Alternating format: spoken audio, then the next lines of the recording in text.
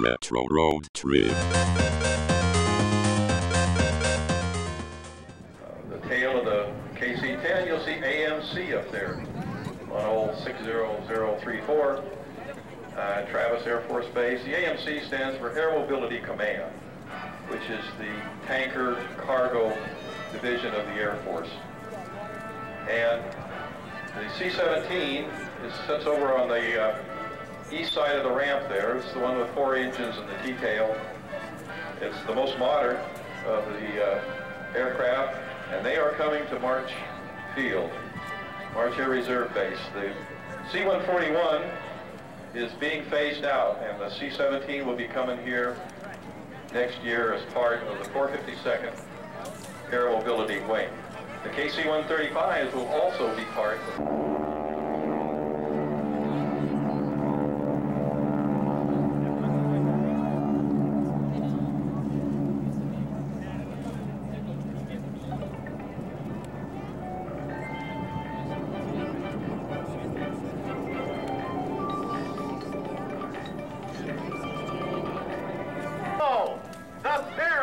come to town, and he has brought the flying circus along with him.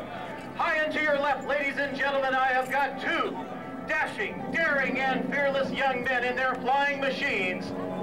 Ladies and gentlemen, boys and girls, welcome to March AirFest 2004. It is my pleasure to present to you the Red Baron Pizza Squadron 2004. Opening up with a graceful and beautiful tandem aileron roll, pilots are going to perform their signature opening maneuver as they scribe a heart in the sky that says, March Air Reserve Base and all of the great people of the surrounding area, we love you. Thank you for inviting us to the air show. We are going to take you barnstorming. We're going to go back into time, ladies and gentlemen, when a young man known as the Barnstormer was the king of the skies, and his trusty mount was the venerable open cockpit biplane. It was the First World War, and the combat pilot was born, the very first of his breed.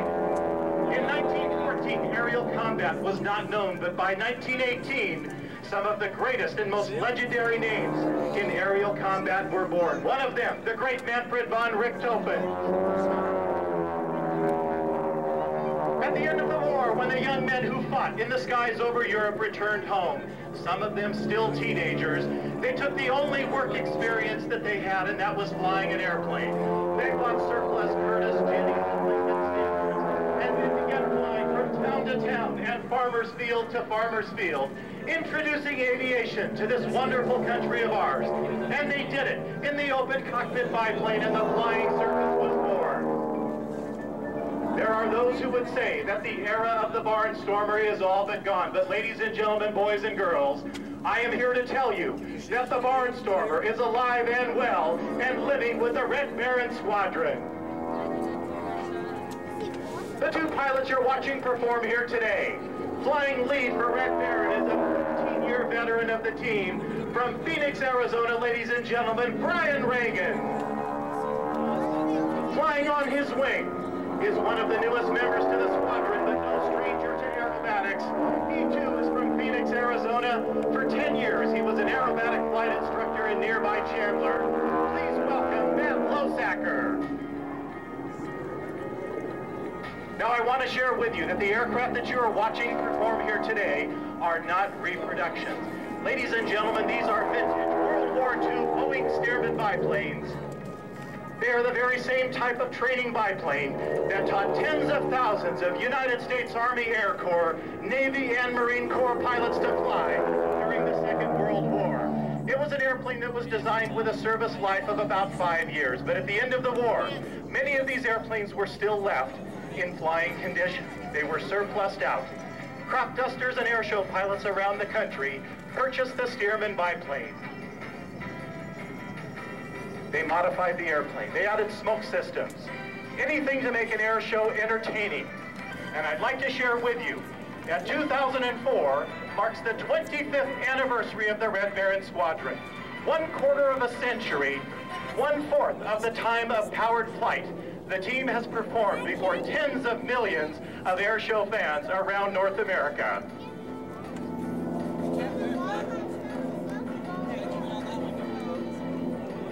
As the two pilots come in from your air show left, I want you to keep your eyes glued because this next maneuver is going to be dedicated to some very wonderful people.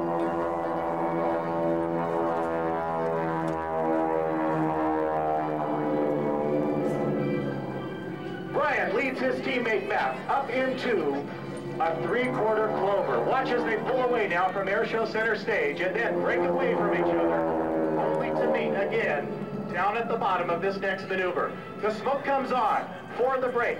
When they meet down at the bottom and pass wingtip to wingtip, I would like to dedicate this Heart in the Sky to all of the United States veterans who have fought to preserve the freedom that we now enjoy, especially those who have made the ultimate sacrifice. This is for you. And now, let's go back to the barnstorming as we have a couple of simultaneous hammerhead turns, and the two pilots will pass head-on at a closing speed for the steerman of more than 300 miles per hour, wingtip to wingtip. They go up into the opposing loop. Again, they'll meet at the top. Wingtip to wingtip again, completing the loop and pulling it away to your air show left and right.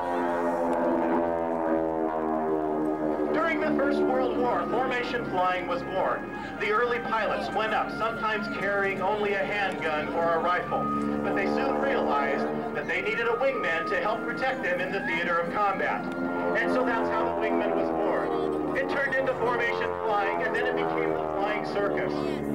The maneuvers that you're watching constitute the four basic aerobatic maneuvers: the loop, the roll, the stall turn, and the spin. But all of them performed in various combinations by our two pilots today. Watch now as they roll their wings 90 degrees to pass head-on.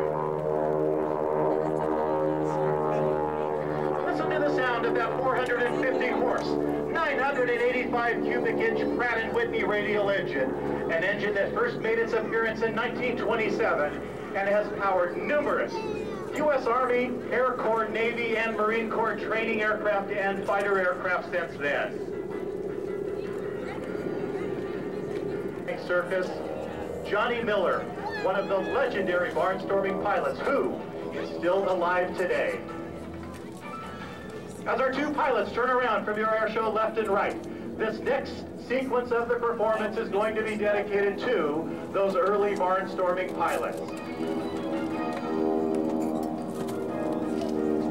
25 years ago, Red Baron Pizza decided that they wanted to do something different to promote their frozen pizza. And while we're waiting for our two pilots to turn around and right, in addition to that, you can learn about the history of the Red Baron Pizza Squadron. In 1979, the idea of promoting Red Baron frozen pizza with a couple of biplanes was born. 3 years later, they performed their first air show act. But for the last 25 years, the team has performed aerobatics and air shows for tens of millions of people. What is new for the 2004 air show season is several Red Baron Squadron performances. This weekend, we're here at March Air Reserve Base. At the same time, our team is performing in Beaufort, South Carolina, covering the east and the west coast with spectacular old-fashioned barnstorming. As the two pilots meet again at Airshow Center for a third Heart in the Sky, ladies and gentlemen, we would like to dedicate this to all of the military and civilian personnel who are volunteers here this weekend, helping to ensure the success of this air show, and we have been happy to provide for them fresh, hot Red Baron pizza all weekend long. Now the two pilots in trail, Brian Reagan in the lead, Matt Losacker following his smoke trail as they perform an in-trail formation loop. Matt tightens up the distance between the two airplanes as they pull away at air show left. Once again, coming up into 5/8 of a loop, the 1/2 cubic eighth. They'll lower the nose 45 degrees. Then roll the aircraft back to the upright position, but they're going to hold it there inverted, upside down now. They're hanging from the shoulder straps. And I want you to imagine that you're sitting in the cockpit. You've got your left hand on the throttle, your right hand on the control stick, both feet planted firmly on the rudder pedals. As a wingman, you follow your team leader through each of the maneuvers that you're flying. Brian Reagan pulls away. Matt Losacker extends just a little bit longer to follow his teammate as Brian pulls up and executes a snap roll at the top of the loop. That's what we call the avalanche. Inverted to inverted snap roll. Brian Reagan pulls the lead aircraft straight up into the heavens. Airspeed reaches zero, stands hard on the left rudder, pushes the stick over to the right and executes a perfect hammerhead turnaround. Matt Losacker completes the second hammerhead for what we call the staggerhead. Ladies and gentlemen, boys and girls, what do you think so far of the Red Baron Pizza Squadron? This is the way they did it in the old days, and 80 years later, we're keeping barnstorming alive. For 25 years, it's what we have done every single weekend across the United States. Now, the two pilots perform as they follow each other's smoke trails around the sky, in trail for each other in a looping maneuver.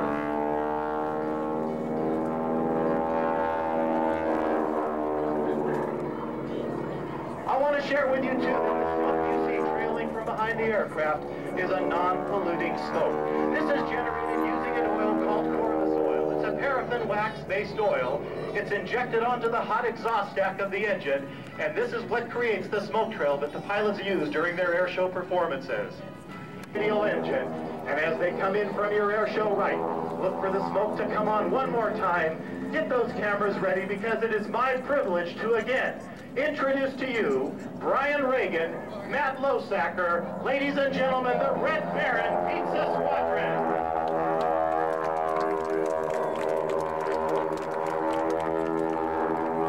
I hope you have enjoyed this afternoon's performance of our two pilots today, and I'd like to share with you the simple fact that what you have seen takes many, many years of practice and dedication.